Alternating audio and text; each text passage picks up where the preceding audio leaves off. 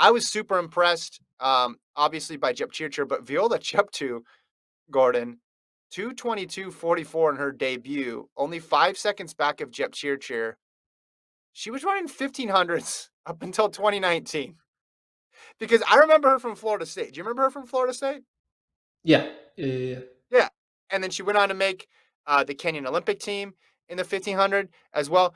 Very solid runner, but I never saw her and was like, "Oh, for sure roads, for sure marathon, that's gonna be it." And then you go back and you look at her recent history, it's like, what jumped out, what jumps off the page here in terms of signs that she would have been this solid at the marathon? And really, there's just one. She ran a good half 2 years ago, 66 high, but that was pretty much it. That was pretty much it. 2020, she runs 66:47 in Napoli. That's it. I mean, going into this year, she ran on the track a couple times, some 5Ks, some 10Ks, and some 10Ks on the road. The half that she did as a tune-up was 69:13. I was just blown away that she was in there. Cool moment because Bernard Lagat, brother, was calling the race, and you could tell he was trying not to freak out. I don't know. I don't know if he anticipated her being that good, but it was. I mean, it was something to behold there, and she's a star. She's already. I mean, first one to go that well for you. It just bodes well for the future for her.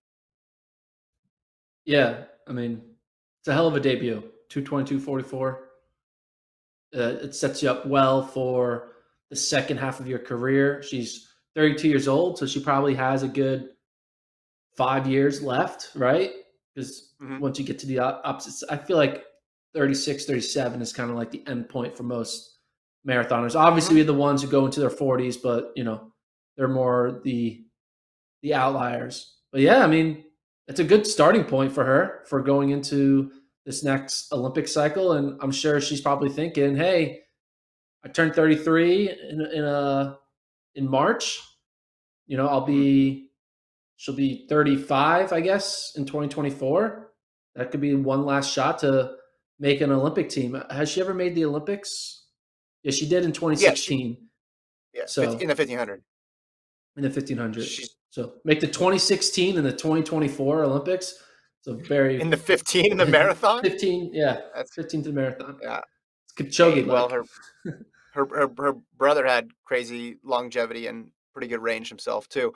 The rest of this women's top 10. So you had Johannes behind Seidel in fifth, and then Kellen Taylor of the U.S. in sixth, ahead of Annie Frisbee, who also made a debut, 2:26:18. She set her half marathon PB twice in this race, Gordon, because she came in with the 75 and change as a PB, and she ran faster than that on both halves. Then you had Laura Thweet in eighth for the U.S. Um, Frisbee's interesting too, right? A person who debuted. Remember seeing her at Iowa State. But a lot of these people, they have this long distance talent, this road talent that you never see in college because the farthest they run for a race is 6.2 miles. And then they do a little bit of training, run some races, and hey, I'm pretty good at 26.2 as well. Yeah, very impressive for her.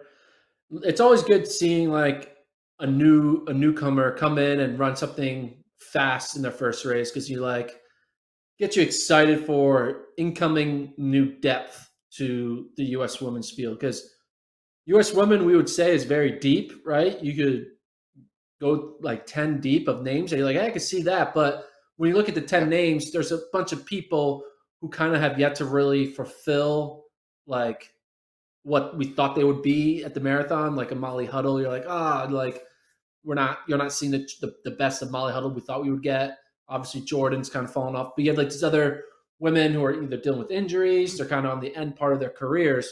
So every time you can find a new name, a new body to put in there, another sub 228 runner, in this case, a Yeah. 226 runner in Frisbee, it gets you excited for the next 4 years of U.S. women's battling, And I mean, it only took 2 years, not even like less than 2 years, for Molly Seidel to like emerge as the ultimate top dog. Yeah. So what Ann Frisbee does in 2023 could be incredible.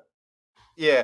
Molly, though, newer in high school, newer in college, had all these big time performances, wasn't without challenges and struggles along the way, obviously, which have been well documented. But like Frisbee, I almost felt the same way I did with Legat, where it's just like, or Cheptu, excuse me, where I was like, wait, where? Like, where did this come from? I know the ages are different too, but I just did not see that perform type of performance coming. So yeah, exciting things because the U.S. women already have a lot of star power in the marathon with people like Sisson, right? With people like Sally Kipyego, who struggled in this race, but obviously made the Olympic team. Alfine Tuliamuk, Des Linden is still running. Like there's a lot of names still there who are veterans at this point, and then you're throwing in now these new women into the mix. It's creating a really deep pool, even deeper than I anticipated.